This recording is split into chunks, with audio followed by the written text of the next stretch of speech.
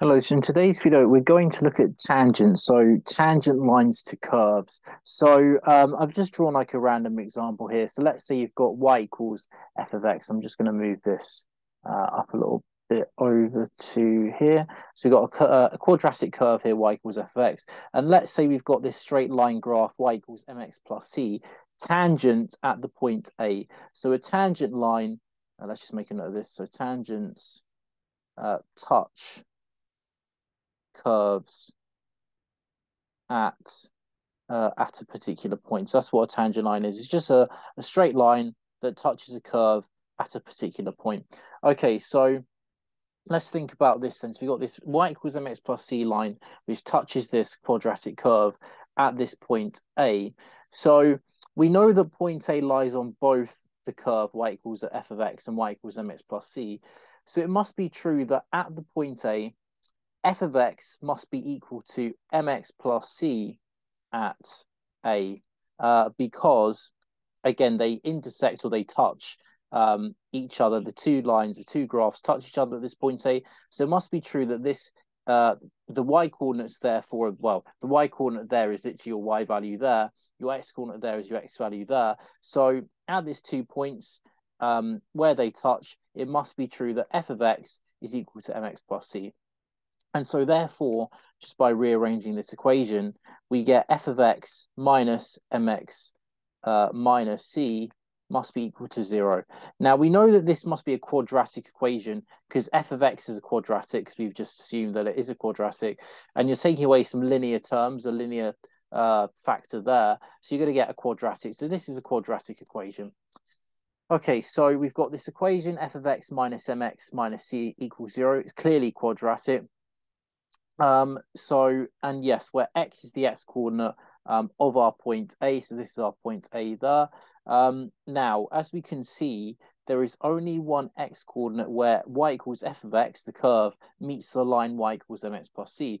So in other words, this equation, this quadratic up here, f of x take away mx minus c equals 0, has only one solution.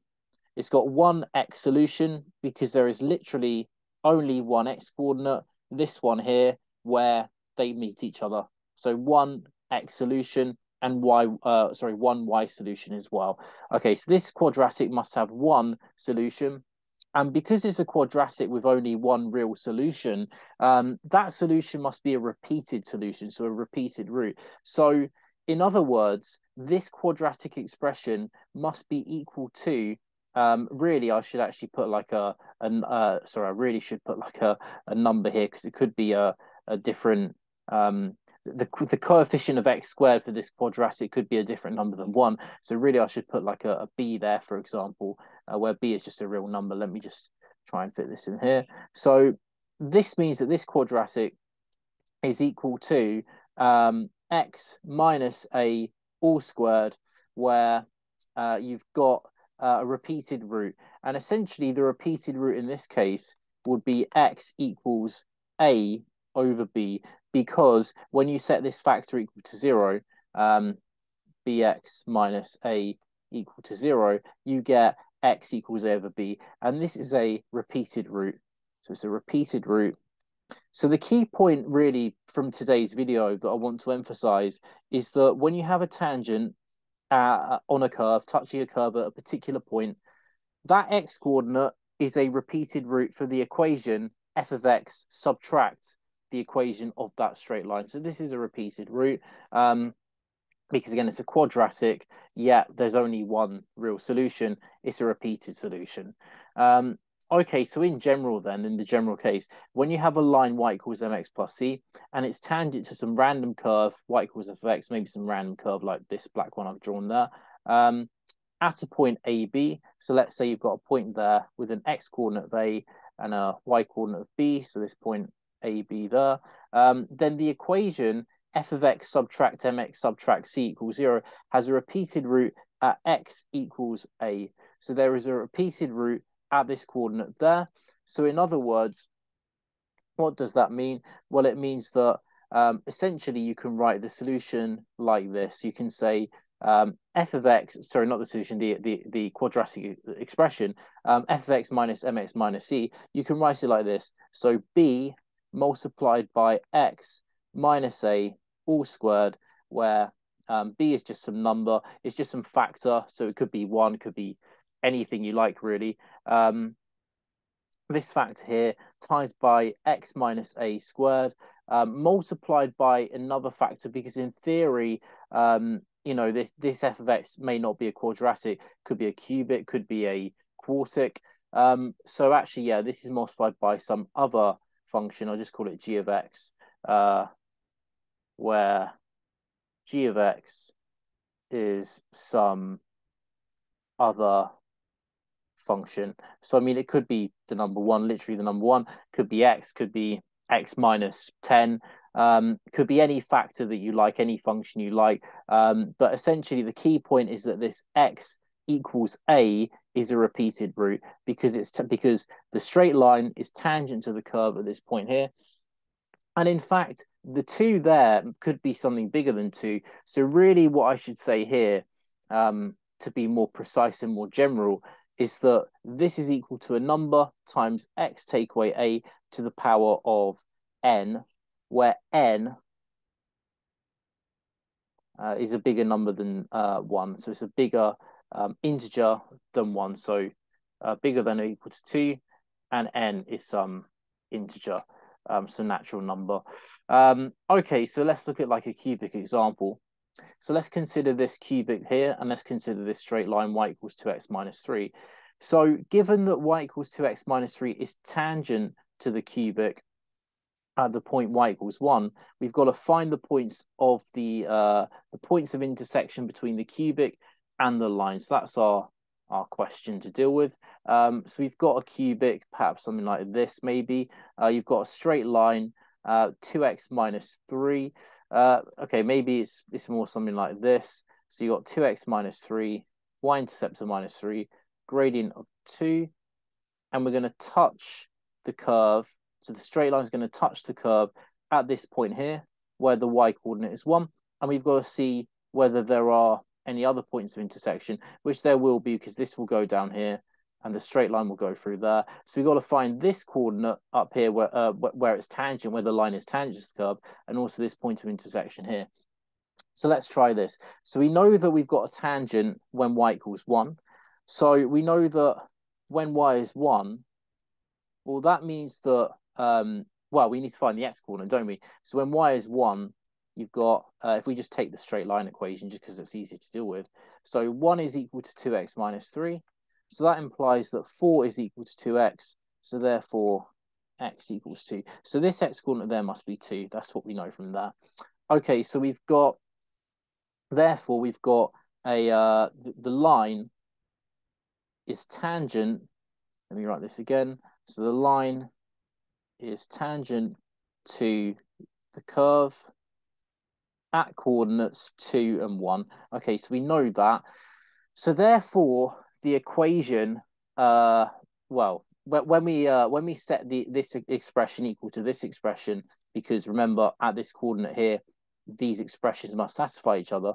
So that tells us that x cubed minus 2x squared minus 2x plus 5 equals 2x minus 3. This equation must have, so it has a repeated root, has repeated root at x equals 2, because the curve is tangent at x equals 2, the line touches the curve at x equals 2, so therefore we've got a repeated root at x equals 2. So that means that, I mean, if we just rearrange this expression here, so take away the 2x on both sides, add the 3 to both sides, we get x cubed, take away 2x squared, take away 4x, plus 3 gives us a plus 8 there, is equal to 0. So this cubic equation has a repeated root at the point x is equal to the number 2. So we know that for a fact. Now let's try and just keep everything on the same diagram. Oh no, I didn't mean to do that. Let's try this instead, so I can keep everything on the same page again. Okay, yeah. So So I'll just move this up here. There we go. Right. So yeah. And let me just drop the d out there and put the d back here. Okay, so we've got a repeated root x equals 2. So therefore, this expression here must be equal to x minus 2 squared times by some factor g of x that we don't know. So this is what I was trying to say back here, that it's a repeat. So x equals a here is a repeated root, but we've got some other factor potentially that we need to work out. So it could be a constant, or it could be another actual expression in terms of x. So we've got a repeated root, x minus 2 all squared, times by some g of x, and we need to actually determine what that is. Okay, so let's just write this out again here. So we've got x cubed minus 2x squared minus 4x plus 8 is equal to x minus 2 all squared. Okay, if we expand the brackets, we would get x squared minus 4x, and then a plus 4 there, just by expanding the x minus 2 times by x minus 2. And then we got some g of x factor that we don't know. And what is this factor going to be? Well, let's think about it. We've got to try and make an x cubed. We've got an x squared there already. Now, x times x squared is x cubed, so there must be an x inside there. And okay, well, you've got plus 8 here. We've already got a plus 4 here. So there must be a plus 2 here, because 2 times 4 equals 8. So that's going to be our next factor. So we know now that this g of x that we need to work out is actually going to be x plus 2. So we've got another factor, and it's a linear factor. So in fact, we've got another solution. So we have got another point of intersection down here, in fact. And this point of intersection is actually going to have an x coordinate of minus 2. And we can see that from the calculations that we have just done. I'm going to try my best to, again, just keep everything on the same page. I'm just going to make the writing smaller. Move this up like that.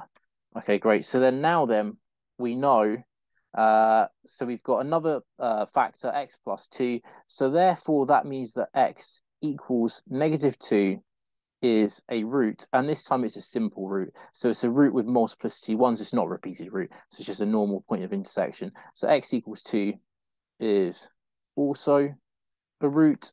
Now, when x equals 2, negative 2, what would the y value be? Well, we'll just plug this into the straight line equation just because it's easier. We've got y equals 2 times minus 2 minus 3, and this would equal minus 4 take away 3 minus 7. So we have a point of intersection. So this cubic and this straight line has points of intersection at the coordinates minus 2, minus 7. And it's also tangent. So the straight line is tangent at the coordinates 2 and 1. So we've got, well, in theory, 2 points of intersection. One of them is literally a point of intersection where the lines cross. One of them is a tangent point where they just touch. So that's the key point from this example. And yeah, the key point again for this video is that tangents give rise to repeated roots. So that's the key point to understand, is that tangents to curves give rise to repeated roots. So that's the key thing that we need to bear in mind with tangent lines.